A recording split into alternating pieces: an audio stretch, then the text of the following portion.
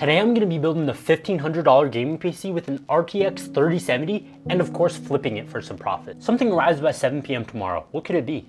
It's tomorrow and all I got was an email saying it was rescheduled. Like, bro, just give me my package.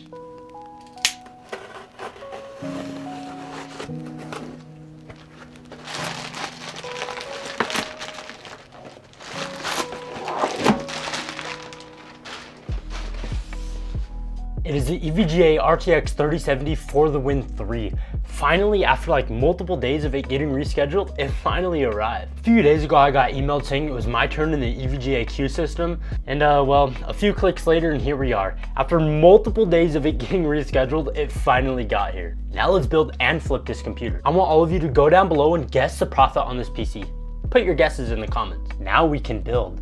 For the CPU, we're pairing this build with a Ryzen 9 3900X. This is the 12-core, 24-threaded processor. It's a workhorse and should add a ton of value to this PC. Speaking of it being a workhorse, I'm gonna market this PC as a streaming / content creation PC and not just as like a normal like good old gaming PC, because this thing's gonna be a beast. Since it's going to be a beast, we're gonna need more than a basic 16GB kit of RAM. So I'm gonna be using a 32GB kit. It's a Team Group T-Force Delta RGB 2x16GB kit clocked at 3200 MHz. 32GB is basically a necessity if you plan on doing more than just gaming. The CPU and RAM are all parts from my older PCs, but sadly the motherboard is not. This motherboard I had to pay a stupid price for since I got it in a Newegg shuffle. It's an Asus TUF B550 Gaming Plus and the price was an obnoxious $150. It's a micro ATX motherboard with 4 DIMM slots, 2 M.2 slots, one of which has a heatsink, but other than that, it's pretty basic and in my opinion, it's not the best in terms of aesthetics. It looks really good other than the yellow accents. The rear I/O isn't the best, but in total it has 8 USB ports, one being USB Type-C, but it does have BIOS flashback, which is just a super easy way to update your BIOS.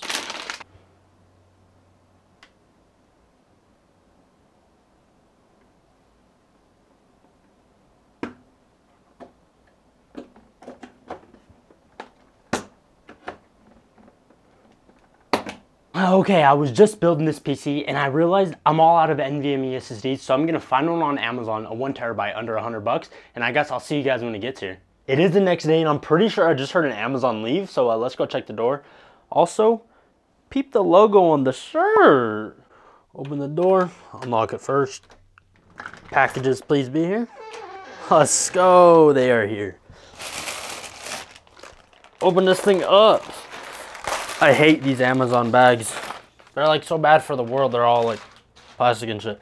But anyways, we got the 1TB SSD. As I was just saying, these plastic bags are, this has to be bad for the world, right? But it says this packaging is lighter than our smallest box. Learn why lighter packaging matters. But isn't this worse than a box? I mean, correct me if I'm wrong, but this has to be worse than just a cardboard box, right? And then we also got some white cable extensions and black ones, but this is for another build.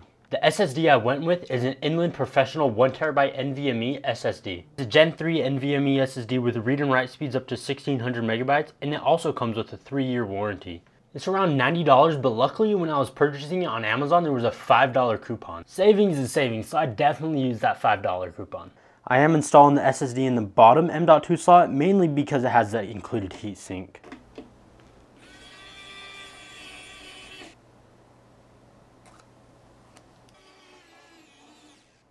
Bam, SSD installed. This electric screwdriver will be linked down below if you guys are interested. It is the Wow Stick.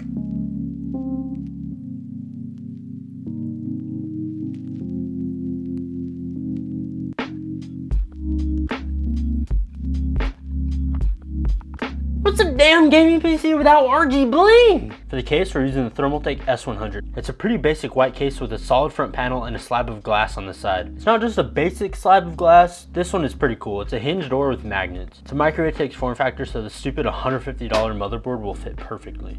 Recently in one of my videos I used Vetro RGB fans and I really liked them, so I'm going to be using them again. For $25 you get 3 120mm addressable RGB fans. They are PWM and have 9 fan blades. A hub for the fans which can connect up to 6 fans and 6 different RGB products. And it also comes with a remote. I'm also going to be using a 240mm AIO to cool that beast of a Ryzen 9 we have. It's the Vetro Lurker V240 in white. It's a 240mm AIO which comes with 2 ARGB fans and RGB on the pump block, and all of it should sync together with the hub. The fans and the AIO are both 5V 3-pin ARGB, so they can be controlled via a supported motherboard and daisy chained together. This case is pretty spacious for a micro ATX case, so I'm going to be doing a top mounted radiator. Mounting this radiator is super easy for Ryzen CPUs. It uses these little hooks and their original AM4 mounting hardware, so you don't have to take it off. They also included additional mounting hardware for Intel, even for 12th gen CPUs.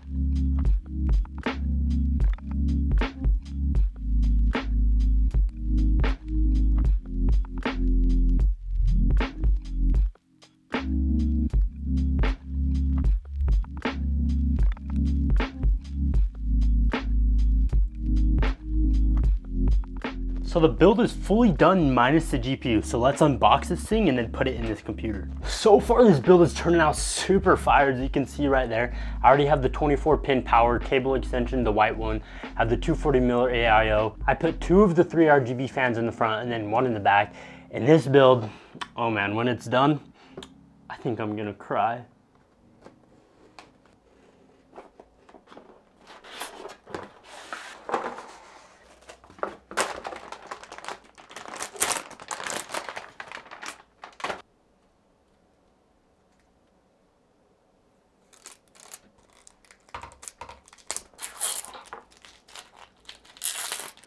I must say, peeling off that plastic was not satisfying at all.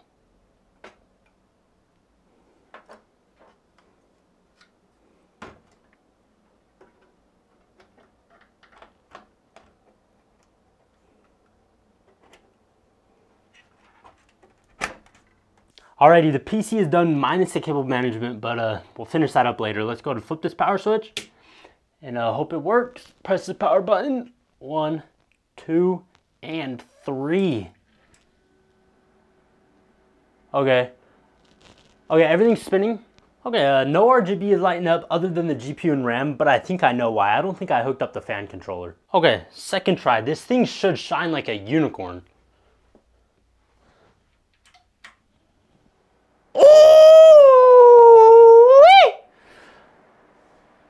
Sorry if I just blew out your eardrums, but yeah, damn, this thing looks, oh my god.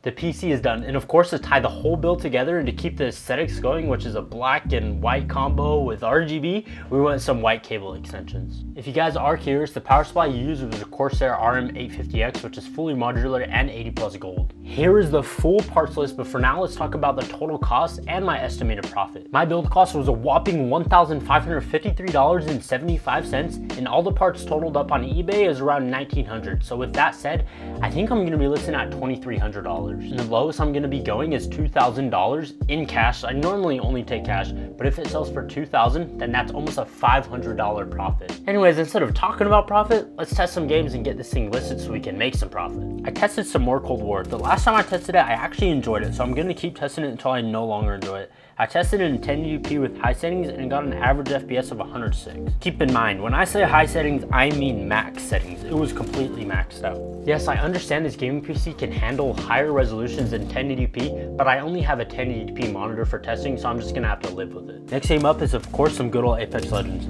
I stream Apex on Twitch sometimes, so go follow me on there. I go live like every so often.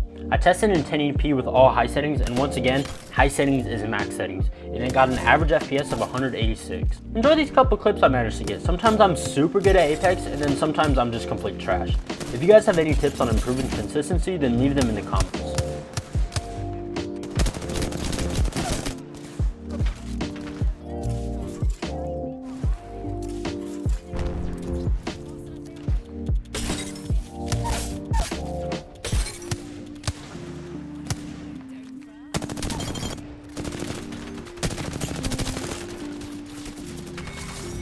Normally I test Fortnite, but I don't really want to play a game like that when I just got done playing some good old COD and Apex. You know what I mean? Time to take some pictures and list this thing. But first, I gotta give it to you guys. Juicy little plastic peely time. Let's go!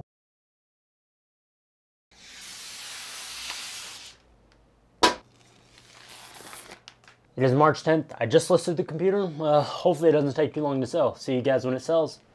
Just starting the day, I'm about to brush the teeth, and someone is messaging me about the PC. They're asking a ton of questions that can honestly be easily answered if they just read the description, but I guess that's what I'm here for, to answer their questions, because they can't read. But I just hope it sells. Yo guys, I just woke up and that guy texted me and he wants to come get the PC right now. So I should probably get dressed.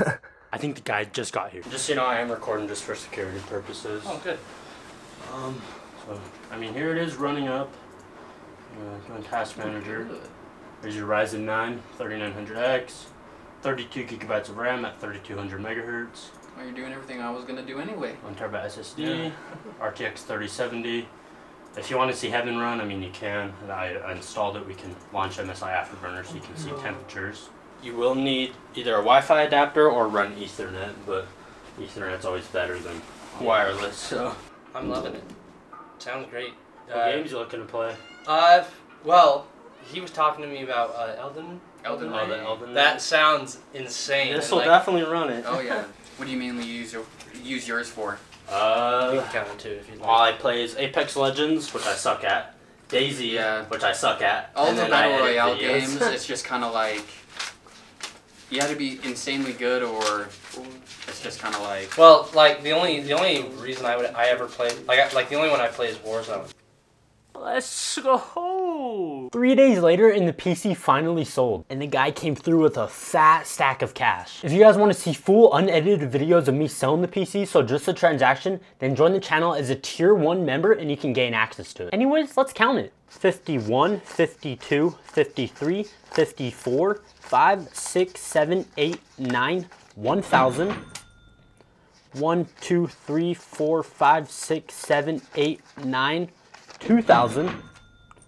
1, 2, 3. So in total, we got $2,300 in cash, and that is a profit of around $800. The title of the video was asking if this is still a good way to make money. And let me tell you, it is super slow right now, and high-end is definitely selling better than low-end. In my local market, that is what I'm noticing at least. I've had lower-end builds all the way from $350 to $800, and none of them have sold, and some of them have been listed for over a month. And then I go ahead and list a high-end PC for $2,300, and 3 days later, it sells for asking price. So moving forward, I'm definitely gonna be focusing more on high-end just because that is what is selling. And it's basically my job, so I kind of need my PCs to sell. So expect more high-end flips in the future. I'm still gonna be doing low-end flips, but high-end is what is selling for me. Anyways, if you enjoyed the video, smash the like, subscribe if you loved it, and I'll catch you guys in the next one. Peace!